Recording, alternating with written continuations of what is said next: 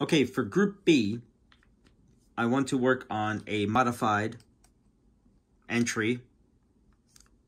What we're going to do is have the forwards and the D in the middle, but we will have an F2 line in the corners as well. Pucks are in the middle, pucks are in the corners. On the signal, a player from the middle is going to skate with the puck and then curl in, skate with the puck, curl in. That player is going to try to get to the top of the circle, get a good hard shot on the net, skate to the middle, get a good hard shot on the net. Then they're going to skate to the net, skate to the net. Then from the middle of the ice, we'll have two new players jump out.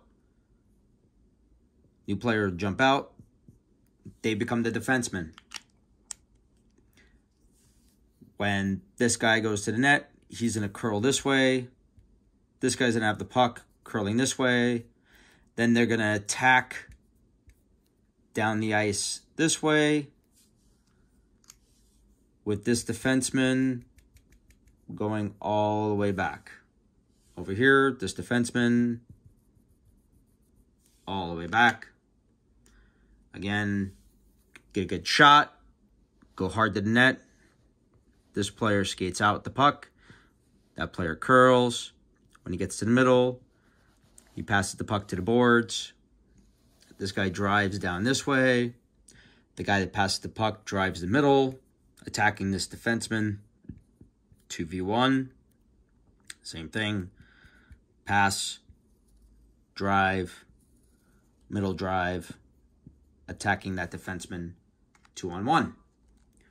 So we could have 6 players moving in both directions, 3 on each side. Hopefully we get a lot of repetitions.